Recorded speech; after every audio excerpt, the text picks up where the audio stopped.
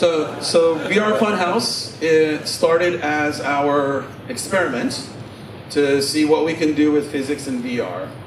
But we fell in love with it pretty quickly and decided to actually turn it into some fun little games.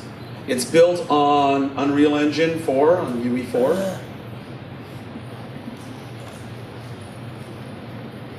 All right, and in this first level, we have a bunch of physical objects in the scene that you can play around with. So this is the sort of thing, if you just watch somebody doing it in a video or whatever, it's not that interesting.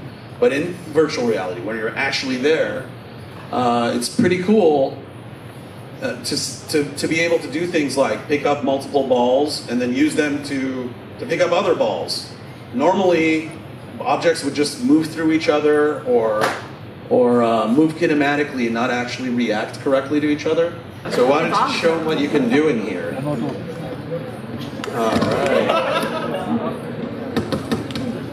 So pick 2 of them up, please. Just 2 small ones are fine.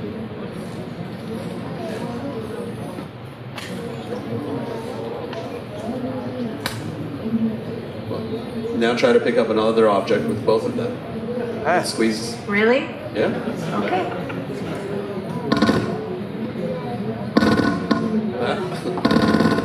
That's probably not the best one to do. Well.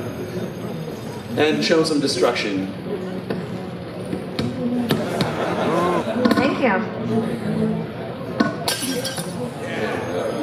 All right, let's go to the next one. This is the intro level.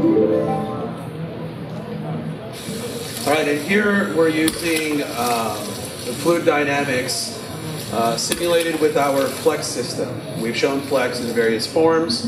It's a unified solver that lets us do many different kinds of physical effects with interaction with each other. It's really fun inside virtual reality.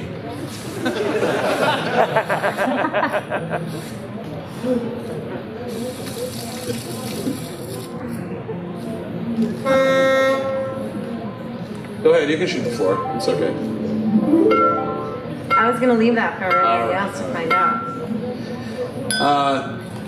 This demo is using, this level is using a new technology we announced at GTC. It is our latest fluid dynamics simulation. What's really cool about the new system called Flow is that we only simulate and store information about the fluids near the areas it exists in space. All previous solutions were simulating within a box, which caused a lot of inefficiency.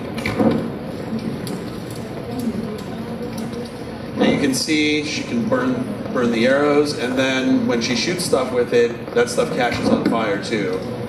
Why don't you burn one of the arrows and just kind of wave it around. Sure. Don't put it in a boat. It's kind of fun to play with it in front of your face. And it's true 3-dimensional fire. It's not sprites and particles like you would normally have in a game. And you can see in any other virtual reality game-like simulation problems with the sprites. Cool. Cool. Go on to the next one.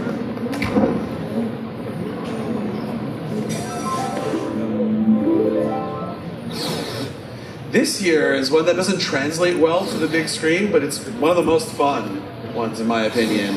You have these balloons that you can pop. You can touch them with a flat edge of the sword and see how they move. But poke through them and you get this confetti that's floating around inside the in air, which is being simulated by our fluid dynamics simulation. So why don't you wave the swords around and you can show that the sword is actually interacting with all of the confetti around. All right, next one. This is also using Flex, but a different aspect of Flex. This is a soft body simulation, and it's very accurate. Why don't you pick one up and just kind of wiggle it back and forth. And then you can even slingshot it. But you need to let go at exactly the right times. Thanks, Ref. Yeah. He won't be slingshotting. Pick up, use one hand on one tentacle and another hand on another instead of the body. And that should work too. It's okay, Victoria, we still love you. Thanks. The other fun thing about this is as your score goes up, if you knock the wall walkers down, your score goes back down. So it's pretty fun because you have to make sure you don't knock them off as you're adding to your score. The adhesion on the soft bodies is actually realistic because it's using the same stuff we've shown in Flex previously. All right, let's go on to the next one. This is my favorite. They're so cute and cuddly. So here we have these capsule dudes on springs that's being simulated with rigid bodies, and I believe we're using soft bodies for the actual heads. And then we have HairWorks to give the Donald Trump-like hair there.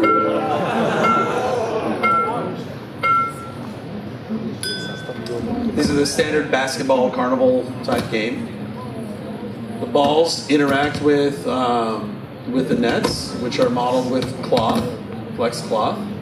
And you can also, why don't you pick one and just bounce it against that wooden board? Hard. Hard? No, turn around? Yeah. Right. The board in front of you. Oh, this? Yes. I can't tell where you're gesturing. And if you do it closer, like lower where the specular, the shine is. Yeah? Yeah, bounce right there. No. There. Right there. Yeah. If you do it hard enough, it bounces pretty high, much like what you would expect from basketball. I'm not Steph Curry. I'm just very bad at communicating into the world of VR. Did you get one in there? Not yet. We can wait all day. Oh! Time's up. Dang. Next one. If you do get it in there, you get like a little confetti surprise. It's a whack-a-mole type game. Got our little HairWorks guys back. Hey. Jeez.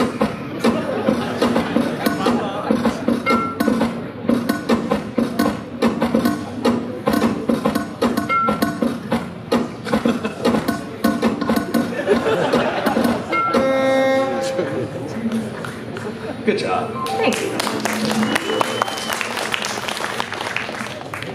All right, this one's fun.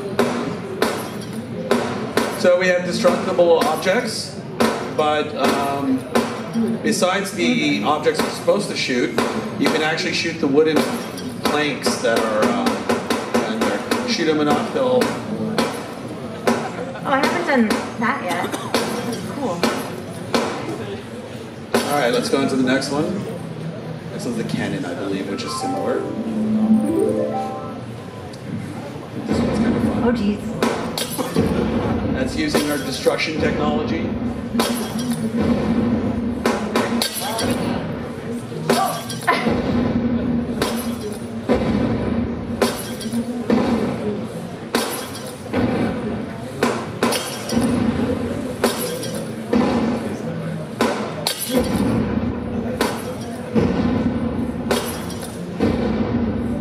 All right. You're having too much fun there. Sorry. Stop.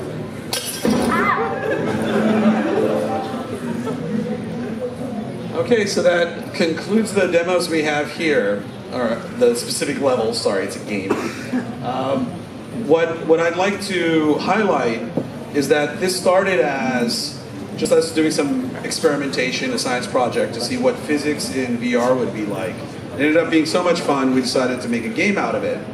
We used UE4 as our platform to do this, and a nice side effect of that is that we didn't actually have to have much engineering work to actually create the game. We have engineering work to create the technologies, but we provide them all through Unreal Engine. So our technical artists could just take all of that work we did and assemble a game from it without having direct help from the engineers. As a result, we thought, well, it'd be cool if other people joined in and started working with us on this. It's essentially a platform to experiment with physics in VR, so let's just put it out there. All of the technology behind it we've integrated into UE4 and make available on GitHub for anybody already using UE4. So we're going to put all of the game assets and the game itself out in open source so other people can modify it and create their own mini games or make changes that they think should be there. That concludes the VR portion. If anybody has any questions about what we just saw.